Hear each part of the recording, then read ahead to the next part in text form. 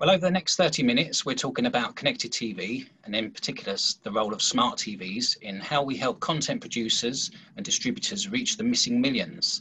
So that's the cord cutters, the cord shavers, and the cord nevers, and a few others who are watching less linear TV or broadcast TV, to be more precise.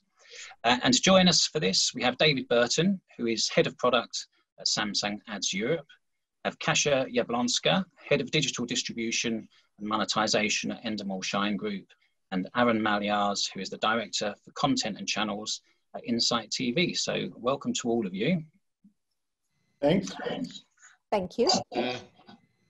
Okay, well, David, I mean, this is a big question I'm going to ask you, but I mean, from your sort of 40,000 feet view, and given that Samsung have been in this industry for over 10 years now, how do you see the TV landscape changing? Okay, well, it's a big question straight off the bat, straight in the deep end. So I'll give it a good go. So, first off, I'd just say that I come from the world of product. So, building things for consumers, and I might have a slightly different lens from other answers that have been given in the industry. But, I think this is the question all about how we define TV in this day and age. So I try and break it down into three key areas, I guess. Number one is the device itself, so the big box in our lounges. Number two is the type of content being viewed on that device.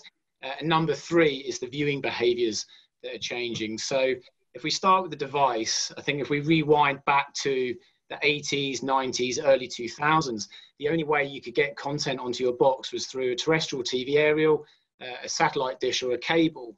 And in 2008, Samsung launched the first smart TV onto the world. So it was a connected TV, and it fundamentally changed the device technically in your lounge. You could now get content through the internet.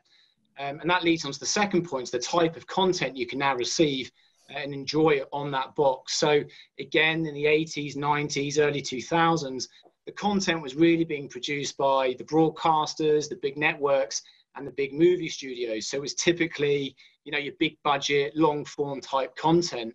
It was very much scheduled viewing. However, in 2008, in the last 12 years up to 2020, what we've now seen, thanks to the influx of internet delivered content, is a whole new range of content you can enjoy on your TV. And we often talk in the industry, I've heard people talk in the industry about premium content and budget content. And, OTT delivered content can typically be budget content. And I fundamentally disagree with that. I think there's a time and place still for your big budget, premium, long form content in this day and age. It's delivered by the internet. But more interestingly, what we're seeing is more niches or more subcultures of content come into the industry. And that's largely because of the OTT enablement. So I think the content has fundamentally changed. And then thirdly, it's the viewing behavior itself. So when you had scheduled linear traditional TV, you had to tune in at a certain time of day, whereas with the OTT, it lends itself to the video on demand capability. We're seeing people, obviously we hear a lot about this, viewing more OTT, shifting from linear into OTT, and we're going to talk more about that shortly. But it's important to recognize that linear TV, traditional TV viewing still takes the lion's share of viewing hours. But what I think is most interesting at Samsung from a viewing behavior perspective is what we term platform surfing. So what we are able to see at Samsung is people dip in and out of the different platforms. And by that, I mean their live traditional TV, which might be Freeview. They might then dip in and out of their set-top box, whether that's Sky, Virgin, TalkTalk, or BT. They might then dip in and out of a games console into a streaming device, and then in and out of the streaming apps that are on the TV. So what we're seeing at Samsung is platform surfing, people moving in and out of live linear scheduled broadcast into video on demand. I mean, I think at Samsung, just on my closing statement, that hopefully brings us all together is our streaming app. So we launched a streaming app into market a few months ago called Samsung TV Plus. And, largely this is why Kasia and Aaron and I are here today to talk about Samsung TV Plus and how this has helped new content providers and partners get their content out at scale to people who are now shifting away from linear TV into OTT. And I think what we've tried to do with TV Plus is tackle that problem from a user experience perspective, because in Samsung TV Plus, we bring in your Freeview linear TV programming alongside your OTT channels. So a user can seamlessly go in and out of live traditional broadcast TV and then into new content from the likes of Casio and Endemol and Arena Insight TV. And this has now opened up this range of content. We've got the measurement data to help inform our content strategy for users, but also for Casio and Aaron. So to summarize all that, I would say TV has fundamentally changed over the last 12 years. The device itself has changed. The type of content we're seeing on the TV has changed, and viewing behaviors have fundamentally shifted as well. So I hope that helps set the tone for the next 20 minutes. Yeah, that's a great scene setter. And Aaron, I mean, do you like this vision of Samsung TV Plus? I mean, your company, you come from cable, you're on cable as well. So you're not a digital first sort of media company. No. And you're 4K focused. I mean, do you like the idea of everything mixed together in a sort of an EPG with streaming content there as well? Yeah, so all of these new devices and new products, there's always room for opportunity. To tack on David's first point, saying TV has changed in the last 12 years, yes, definitely. So first of all, the TVs became bigger, and that's when we started saying, okay, HD was the standard. The new TVs are all 4K HDR. Let's immediately start producing in that kind of a technology specification, so at least we make our content future-proof and can actually form a connection with the TV manufacturers. And actually, that's where our partnership with Samsung started. So we did that on a 4K promise. And then Samsung came us 2-3 years ago saying we're launching this service, TV Plus in the US and in various other territories. Do you like to be part of that? It's just a linear stream, only delivered via digitally. And then, of course, we had a discussion, a traditional discussion, as you also said, David, like long form and premium content should be on the cable platforms and not maybe on a free service. So we started out with our library content first, and after 6 months the uptake was just blew us away, and from that moment on we started to adding more channels to it, and of course you also see that other companies in the world are also starting up these digital linear channels via IP streams, and especially on connected devices these streams are being watched massively. And sometimes, that's what I heard on one of these conferences, that we confuse the demise of linear TV, basically people saying, oh, I don't watch linear TV anymore, or I don't like it. Maybe they didn't like the cable subscription of that amount of money they had to put away every month, but actually flipping through channels and just stay on them for a while is still very much appealing. Adding to that, a linear digital stream has also a commercial value, because you can do CPM advertising, digital CPM advertising, instead of the older traditional model around GRPs. In the end, that's more lucrative anyway. So it cuts on content side, consumer side, and also commercial side. It makes sense, and hope we see more results of this in the future as well. Yeah.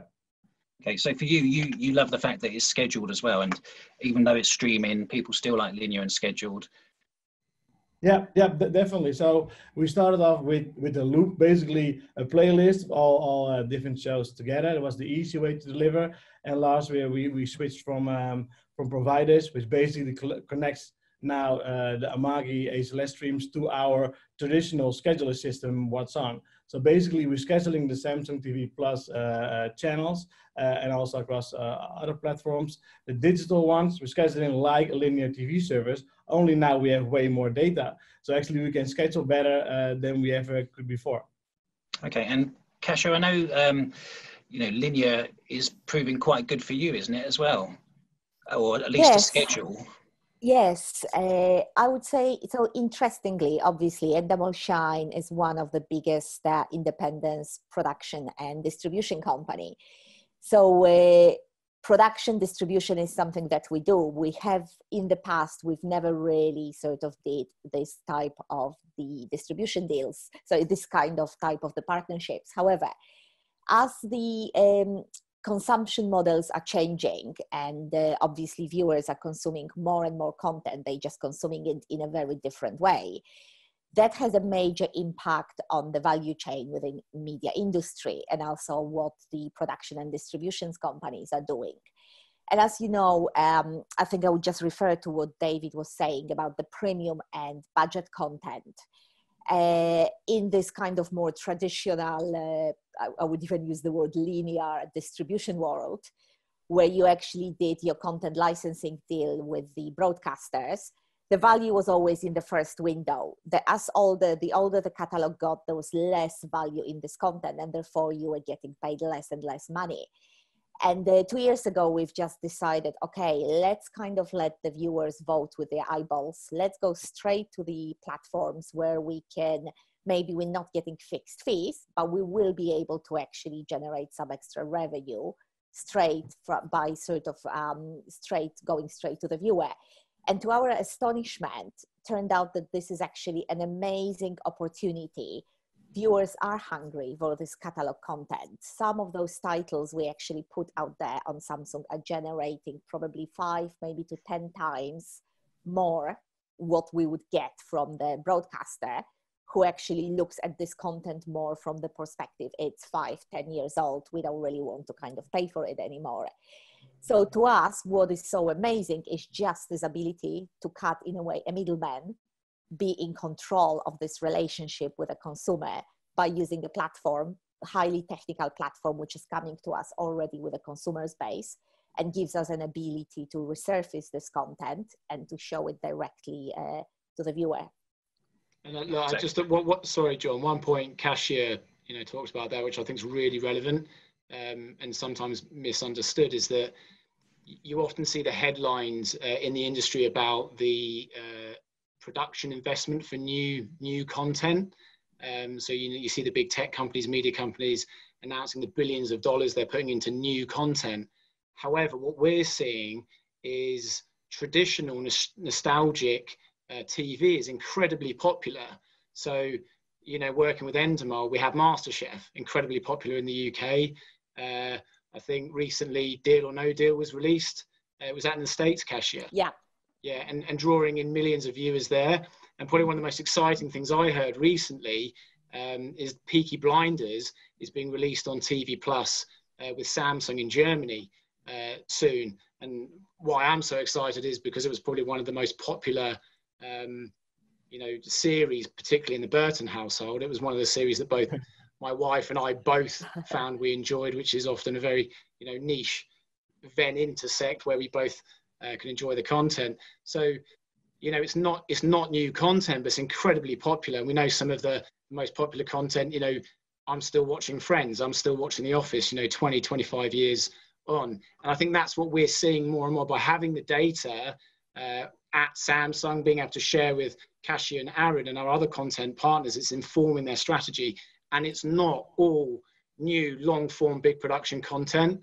There's a whole range now, from old school classics and nostalgic TV all the way through to short form user generated content. So yeah, I think it's a really key point Cashier was talking about. Yeah. So in terms of the data then, I mean, Cashier and Aaron, how do you sort of decide what you're launching? I mean, if you've both launched channels on Samsung TV Plus that are pulling together a kind of curation of other shows that you already have, or you're creating especially, and sometimes they cross a few genres together, but they're a nice bundle. I mean, how do you, what kind of data do you get back from Samsung, for example, that helps you to sort of drive where you launch, countries that you launch in, and what you put together, and which shows go into those bundles in each territory, for example? Sorry, if I can start. So data is extremely important to us. And I think one of the reasons why the digital team at Endemol Shine has been so successful, because we rely very heavily on data, including Samsung TV data. We have a small sort of data scientist team where we literally just every day check the hours viewed. On the title level, we literally look how long it takes for the title to kind of peak in viewing, how long it plateaus, and then how quickly it goes down. And based on this, we can look, as I said, on the title level, on the genre level. And even based on this, we are able to take a decision. What content works in what markets, what platform actually is interested in what kind of content. So having worked with Samsung now, I would say for about 6 months, we know that the audiences are, at this stage, they're much more interested in non-scripted shows.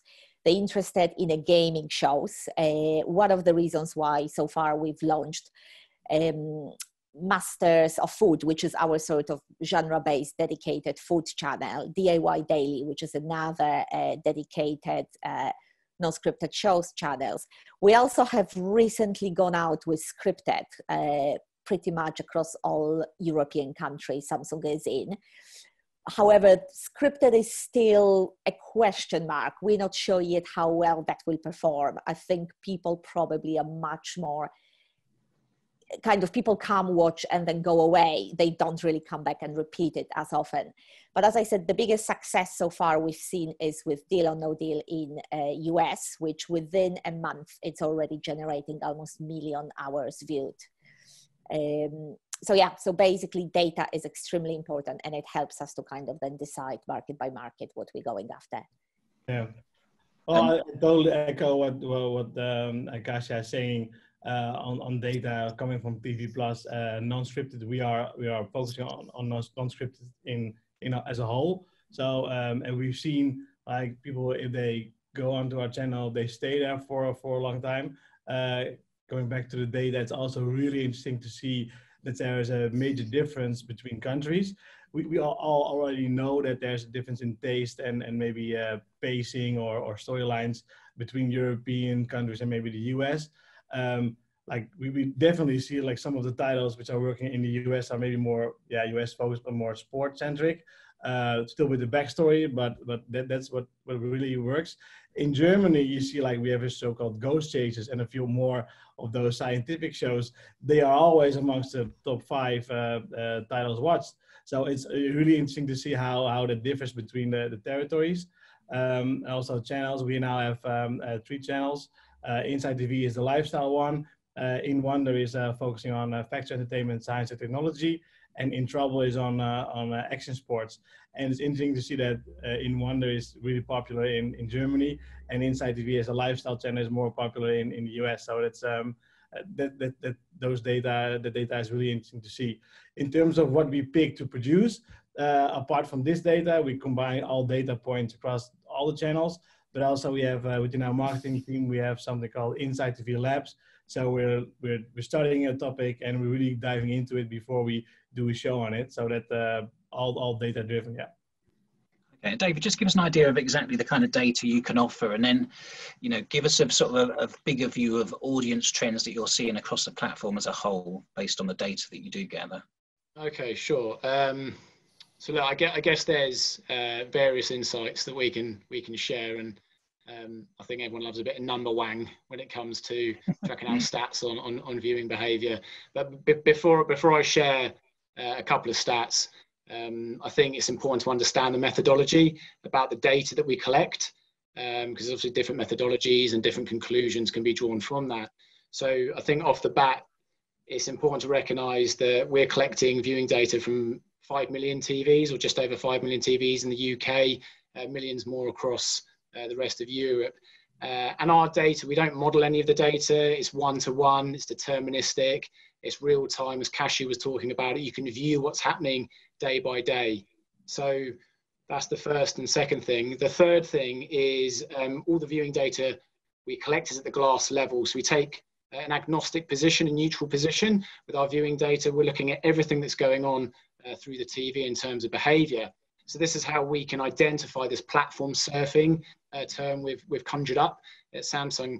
And so we can see when people are moving between, live linear free view into our Samsung TV Plus app, into their set-top boxes, streaming devices. So we get a complete view of viewing data that's going on at the glass level. Okay, so that's the methodology. A couple of stats to share. I think the first one is 14%, 14%. And this says that 14% of our Samsung TVs in the UK are only consuming internet delivered content, OTT content. So the importance of that, obviously for content partners and advertisers, if you're trying to reach that audience, you can't reach them through traditional live broadcast television. You've got to be trying to reach them through OTT. So that's the first stat, 14% of Samsung TVs in the UK are only consuming content via the internet.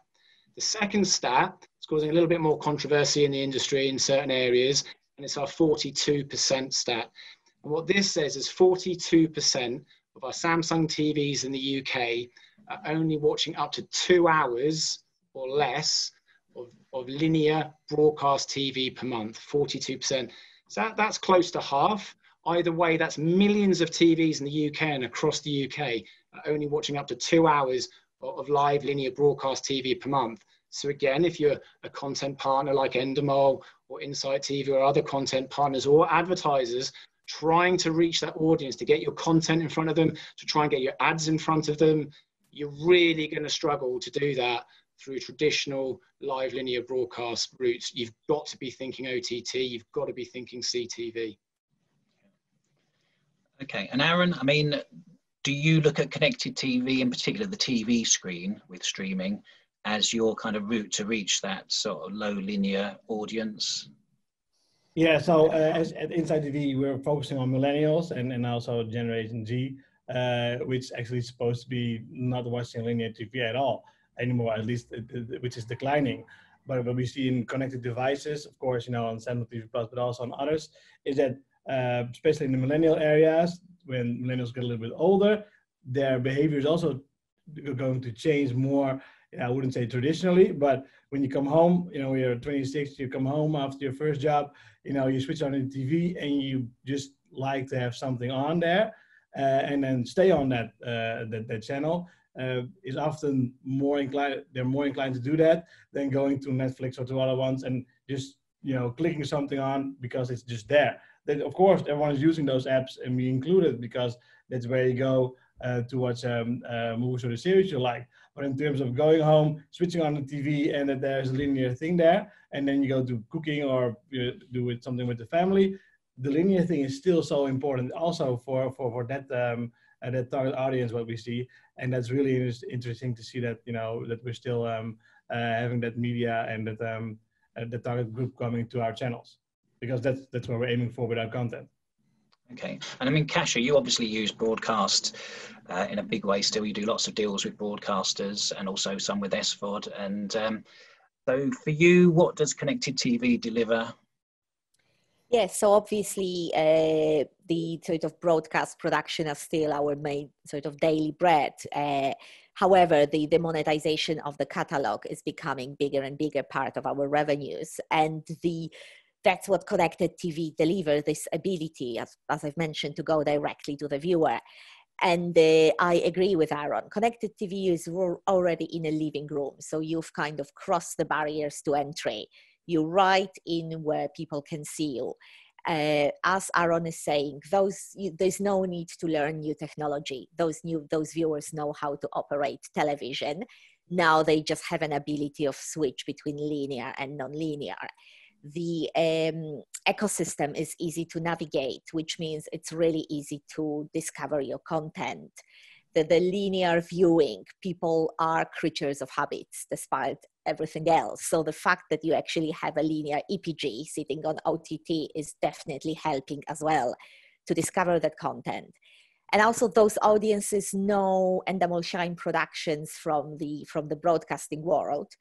So in a way, a single title is channels or single title are becoming a destiny for them as well. That's why I think just having a single title catalog like Deal or No Deal or Wipeout or MasterChef is just really working miracles for us, because people recognize the title, they can watch it through the linear EPG, they can easily switch if they want to the newest season on the broadcasting channel, and this combination seems to be working extremely well for us. Okay, and it's also sort of helped you diversify, hasn't it? Because I know, you know, COVID-19, you had to stop production in effect, which once upon a time would have been probably your only source of income. Yes. But now it's not, is it? Yes, though that's true. Like most of the other production companies, productions were put on hold, the sales of the formats as well. So the company really had to rely heavily on monetizing catalog, which involves both licensing that catalog to the sort of more traditional way and us sort of doing the revenue share deals. I think that the biggest fear at the beginning was whether we will be able to keep up working remotely from home with uploading of the files. And to our surprise, technology actually helped us. Technology didn't kind of give up on us. The fact that we basically work already in the cloud. We have almost 30,000 assets sitting already in the cloud. So the fact that it was just so easy to connect with Samsung and just keep on uploading those files directly through the Whirl, which is a platform Samsung is using to deliver channels, we didn't slow down at all. We just kept on delivering about 1,500 assets per month. We launched 3 new channels in US on Samsung at this time. And we also are able to keep re-optimizing content, which is already on Samsung. Effectively, what it means, we provide new artwork, we provide new metadata, and we've managed to actually deliver about 500 new pieces of artwork per month. So we pulled ourselves together and somehow managed to actually go at scale with monetizing catalog through this period. They're very much a service provider now as well. And David, I mean, beyond what we've already talked about, what do you consider the benefits of streaming versus broadcasting, especially if we're talking about the big screen in the living room? So, you know, I think there's a number of benefits really. I think the obvious one is the available data. So, you know, from an ads perspective, you know, the ability to serve more interest-based advertising by understanding people's viewing habits, interests.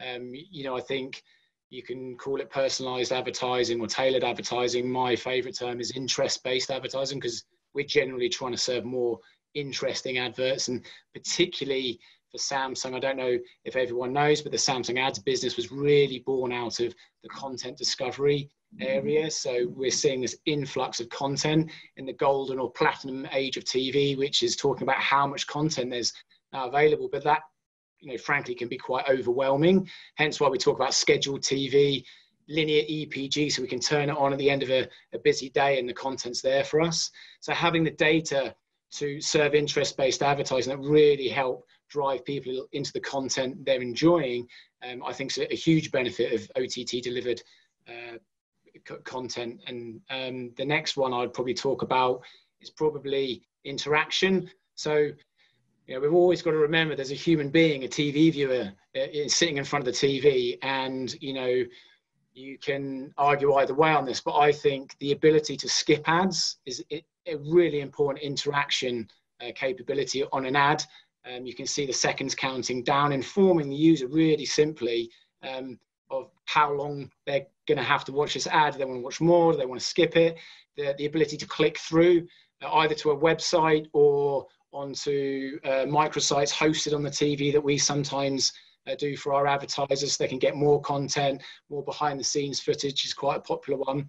And then finally, it all links together, I guess, with the measurement. So it goes back to data again, being able to understand, particularly from a content partner point of view, what content is working for them as content partners. But most importantly, we're all vested in trying to get the right content in front of human beings, our customers, because we've only got an ads business if we can draw the audience, and that audience is coming to view the content. So, you know, I think, you know, the three things that spring to mind: the interest-based advertising, the interaction you can have with those ads, and finally the measurement. Okay. And Aaron and Kasia, in any particular order, I mean, what's your sort of view of how you want to use advertising in the connected TV environment, and how you see the experience evolving in a sort of a minute or two? Yeah. Yeah. So I think the digital ad space, how we did it at first, it's much improved. You know, at first we had like sometimes, because the algorithm works like that, 2 or 3 of the same spots in the same ad break. Now is becoming, you know, there's no latency of loading the ads anymore. There's multiple different ads within one break, like a normal traditional commercial break. So yeah, I think there's lots improved already throughout the years. The only thing now is just to make more people aware that, you know, this type of advertising is really interesting. You have direct data, you know who you're reaching, and you can do it, you know, more targeted. I think that's the message we all need to drive home to the advertisers. Kasia? For us, it's obviously quite a new area. Again, we have a previous experience of monetizing social platforms like YouTube or Facebook, but connected TVs, we're learning as we go along. But definitely that's one of the area where we see amazing growth. We want to focus much more on this, understand this space, and be able to monetize our content in a much more sophisticated way as we go forward. So definitely one thing which we saw through COVID was that, strangely enough, despite the advertisers pulling pretty much out of the market, so obviously the viewing hours just kept on going. However, the advertisers were pulling out of the market. But weirdly enough, the programmatic, the bottom sort of level of the programmatic stayed quite stable or started growing back quite quickly, because advertisers were afraid to commit the whole big budgets to campaigns, but at the same time, they were quite comfortable of just spending the money as they went along. So that was one big benefit we saw of actually working with connected TVs, where you have this ability, if something goes wrong, you still can monetize your content. What we also see as there's a couple of much bigger opportunities, which at the moment is still a bit of a blue sky thinking, but we think it's an opportunity, is creating sponsorships opportunities. Some of our content because it's launched as a single title channels, or even sort of the genre-based brands, it has a lot of potential and attraction for sponsors who want to do something special around it, competitions, or maybe we can even launch some of the titles on exclusive basis. The third thing is actually on a much bigger scale, combining our e-commerce abilities. So apart from monetizing catalog, Endemol Shine also has a brand licensing division, where, just to give you an example, we license MasterChef as a brand with a lot of products. And given now the Samsung launching the Samsung Health app, I think over time there's a much bigger ability for actually companies kind of combining across both the video and the sort of lifestyle products like this, and being able to actually create some kind of cross ability to monetize brands' IPs on a sort of much bigger scale. Okay, well, just in 30 seconds, I'll ask you first, Aaron, and then David, just spend a minute just to finish up. I mean, do you see AVOD in the connected TV environment serving a very specific purpose for you? And what is it, say, compared to the rest of the sort of the streaming world that you could use, whether it's subscription-based or other forms?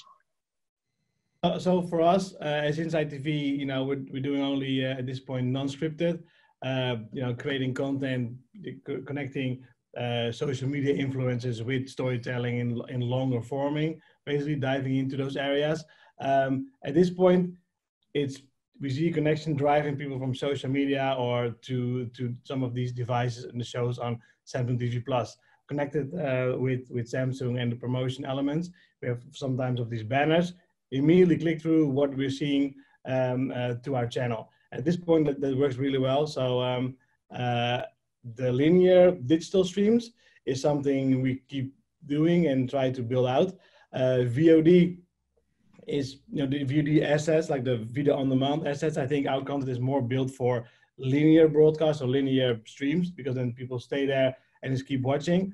So we're focusing on that. But yes, via OTT, however you call it, that's the way to go. Yeah. Okay, and David, just wrap us up for a minute with, the purpose of AVOD and connected TV AVOD in the bigger picture, if you like.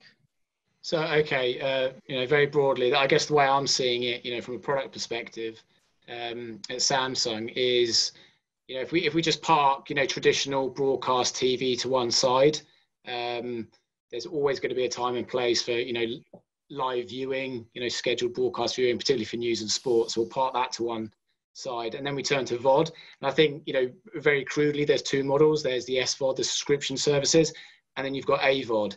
Just very briefly on SVOD, there's already some very well-established players in that market, and over the last 12 months, we've seen some big players come in. So, if you look at your home screen on a Samsung TV, you've got Netflix, you've got Amazon, you've got Now TV in the UK. We've seen Apple TV Plus come in, Disney Plus come in, and the BritBox offering as well. So you've got, 6 apps off the bat there that are charging, £7-8 a month.